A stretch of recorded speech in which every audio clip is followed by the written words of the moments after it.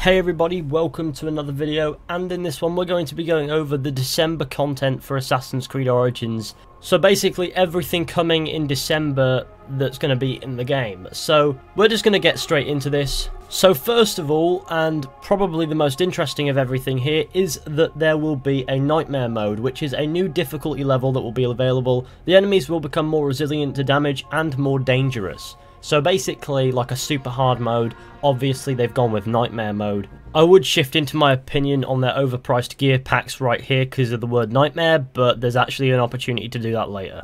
Another thing that will be added will be enemy scaling. By popular request, they're going to add an option to scale enemies' levels, which, when activated, will automatically scale the lower level enemies to your level, which I think would be really good. I reckon I'd use that. Just keeps you on your feet and adds to that fun element of the game. Because in a lot of games, once you reach max level, you're super powerful and nothing seems challenging anymore, and that can get very boring very quickly. So I feel as if this is a very important addition, as it will make the game more fun for longer. Another thing that will happen is Nightmare and First Civ pack items will be available in the Hecker chests, which is good, I do suppose, but then again, I'm not best pleased with how they've handled the Nightmare and First Civ packs so far. A, removing them from the Season Pass, and B, overpricing them to no end.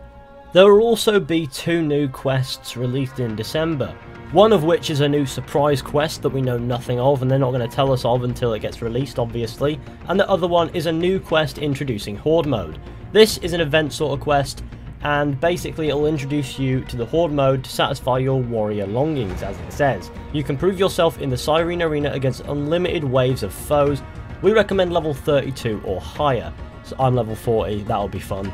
It sounds like it will make for a good stream, so keep your eyes open for that one. As for Trials of the Gods, this month players will have a chance to fight the last god of the god trio, the warrior goddess herself, Sekhmet.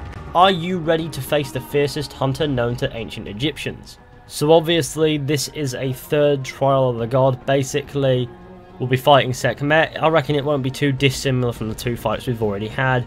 We'll fight off their waves of ground enemies, we'll avoid their attacks, and we'll shoot at their heart. And as a reward for doing this, we will get a piece of gear upon defeating the god.